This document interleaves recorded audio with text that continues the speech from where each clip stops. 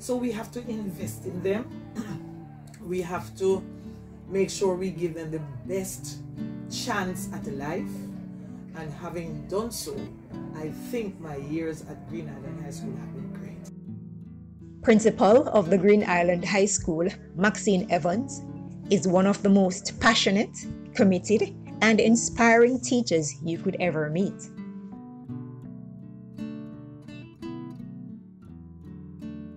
With more than 35 years of teaching under her belt, Mrs. Evans became a principal of the school just over a decade ago. Teaching, she says, was a no-brainer for her, and today she serves as educational leader, counselor, mother, and role model for her students and staff members.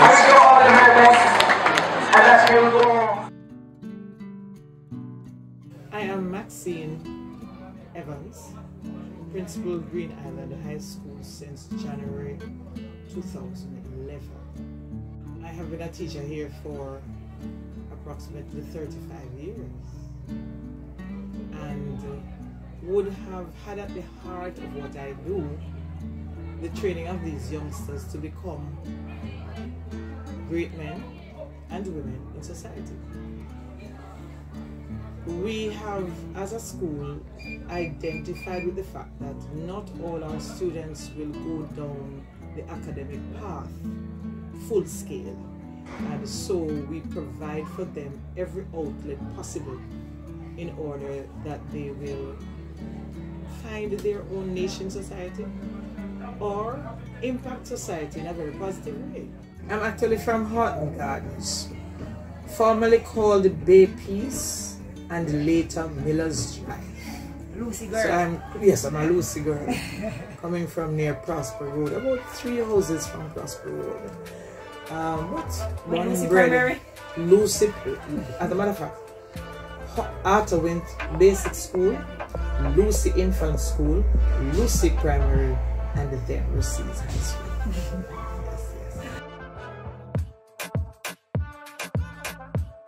Green Island High School is located in the western side of Hanover, Jamaica, 14 kilometers from the parish capital, Lucy, and 25 kilometers from the Negro Square. Established in 1969, Green Island High was built on lands which formed part of Harding Hall Estate, a former sugarcane plantation. At the time, the school, which started with just over 500 students, was one of 50 junior secondary schools in Jamaica which were built to offer education to children who were not successful in entering the traditional high schools. Green Island's first principal was a renowned educator, Simon Clark, who went on to become principal of the Sam Sharp Teachers College in St. James. Other principals who have served at the school are Ruby Dummett, Hayden Ford, Brian Breeze, Ansel Brown, Horace Baugh, and Ada Mitchell.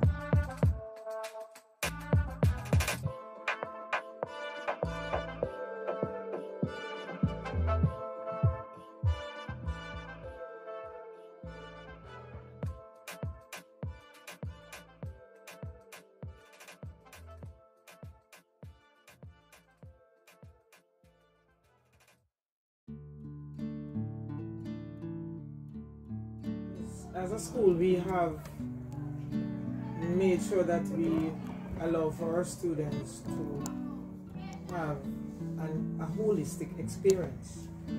And as a result of that, together with the academics, we have introduced the performing arts program, which actually falls under the visual and performing arts department. In terms of accomplishment, it has been born out of a need to minister to our students. So you will find that we will walk away with each year most of the JCDC awards in performing arts, in speech, in drama, in music this year, for example, because we have acquired a slot for music in the employment of a music teacher. So the accomplishments are far and wide, and we have seen most of the medals coming to our students, and that is because they put their all into it. And like I say, it's a ministry. In addition to that, we have been one of the pilot schools for not just the performing arts CAPE syllabus, but also the physical education and sport syllabus. Having had Mr. McIntosh doing a great job with Odile Todd, and later introducing to our students physical education at the CAPE level. Having done so well, the Ministry of Education took us seriously, and as a result of that, we have been offering for our students since that time, some 10 years now, the program at the CAPE level. It therefore means that they would have matriculated from the secondary level at grade 11 with distinctions in physical education and sport, and also in the performing arts. Those two were the pioneer subjects that we offered to our students, but we of course had to include the communication studies and all the other fillers that they would have needed to leave with an associate degree, or otherwise to leave with subjects that would now transition them into their graduate years. In addition to that, we would have allowed for students to matriculate overseas as well. So we have a great lot of our students from the physical education and sports department moving overseas. One such person is Chadwin Vidal, who has enrolled in university overseas, gotten his master's, and is assisting with lecturing there. And a number of other students would have gone on to study overseas, coming out of the performing arts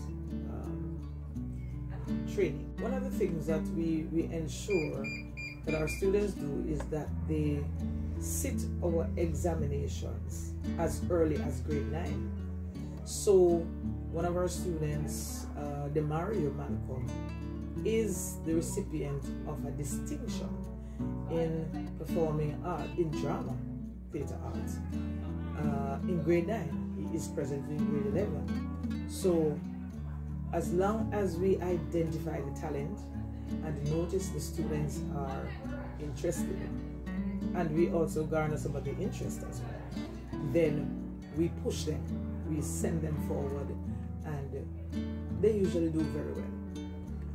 This now promotes the program in the school so that other students who believe that they have a talent in this area do gravitate to, study performing arts or theatre arts or drama. Sometimes the students are spotted in the grades 7 to 9 years, so that we hone the skills, we encourage them, and they eventually find that that is their niche in society. It's a big money maker for them. So we allow them the opportunity to do as they really set out to do.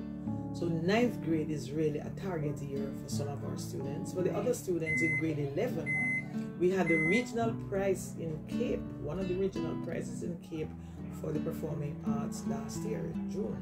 So even though COVID came on, these are some of the areas where our students excel, because it tends to keep their mind away from the stresses of their teenage years. We have also done well in track and field from the days of Odile Todd.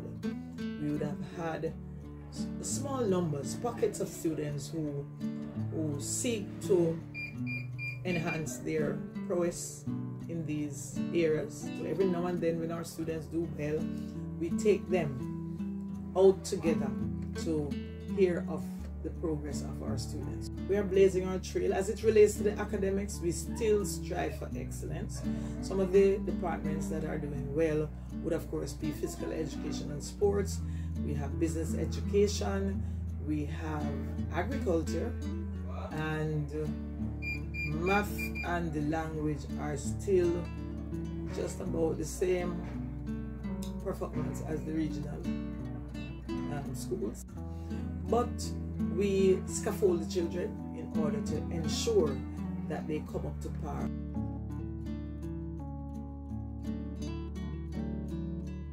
I tell you, my early years would say a lot, but I'll just summarize it in a few words, or some words. My mom is a retired infant school teacher, having taught at Lucy Infant School.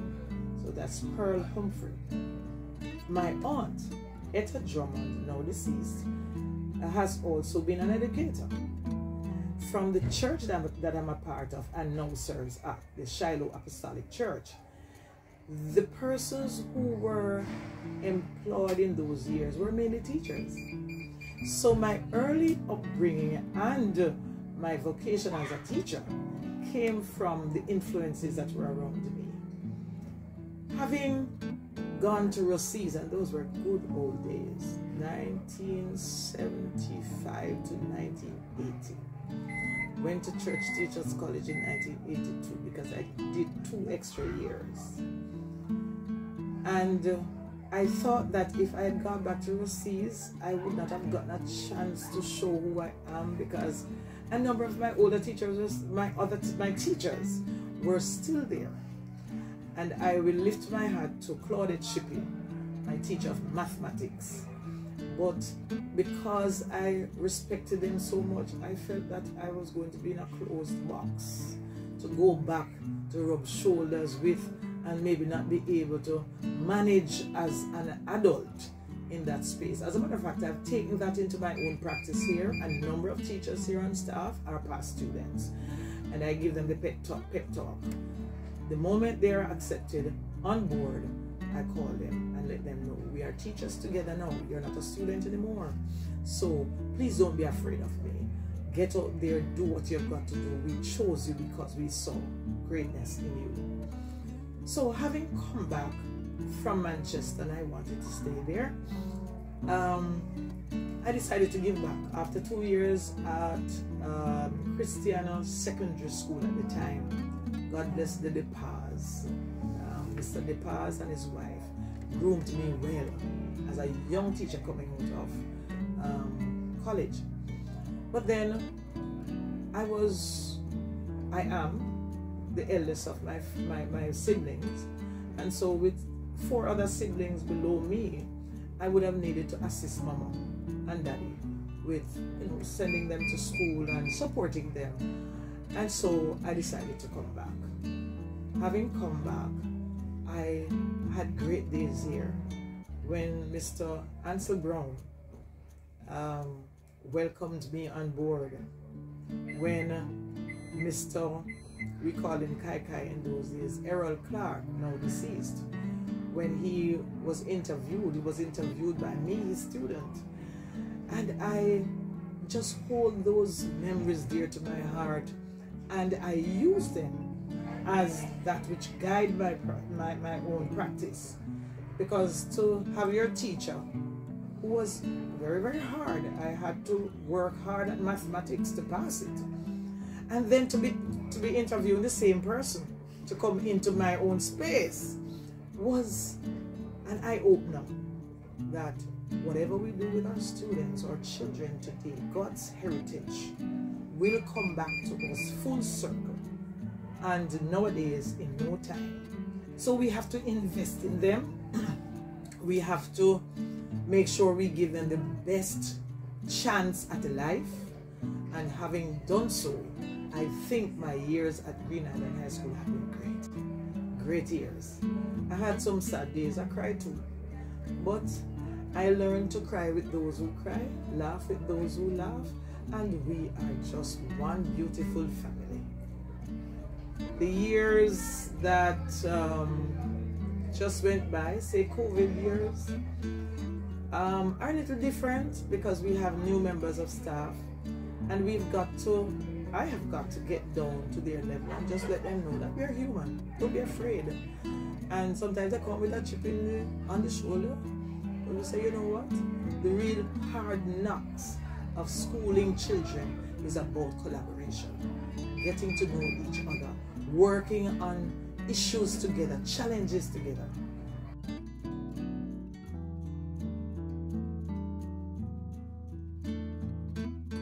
For me, it has been some bittersweet years. First and foremost, I would have been led by some great people who would have either retired, and sadly some of them have passed. So it's been bittersweet years. I've been a part of the development of the institution from the days of just simple curricular activities that had to do with what the ministry would have promoted, to coining our own curriculum to get our students to excel in whatever their areas of smartness are.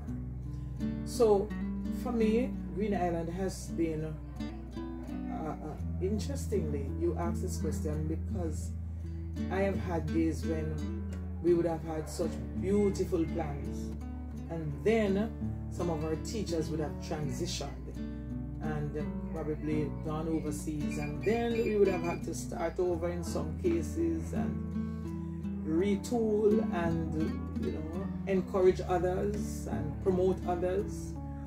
It's been bittersweet, but God has been at the helm, and we have waded the waters, and excellence just propels us.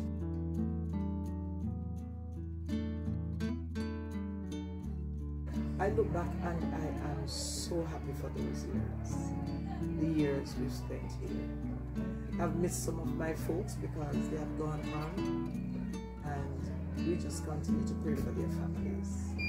They have given so much. I'm a recipient of their work and their worth, and I thank God.